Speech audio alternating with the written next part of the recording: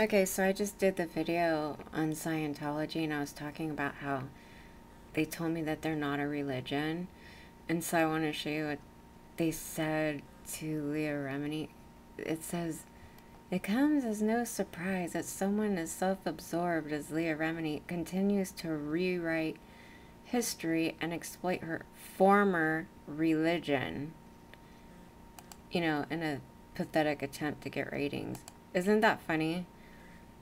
But I'm telling you that they told me personally, no. I mean, they were really adamant about how they are not a religion. And here, they're saying they're a religion. They're calling themselves a religion. Now, I've always considered them a religion, but I just find that so weird that they would say that. And don't even ask me why they would deny what that was. I don't know if that's their way of getting people into it.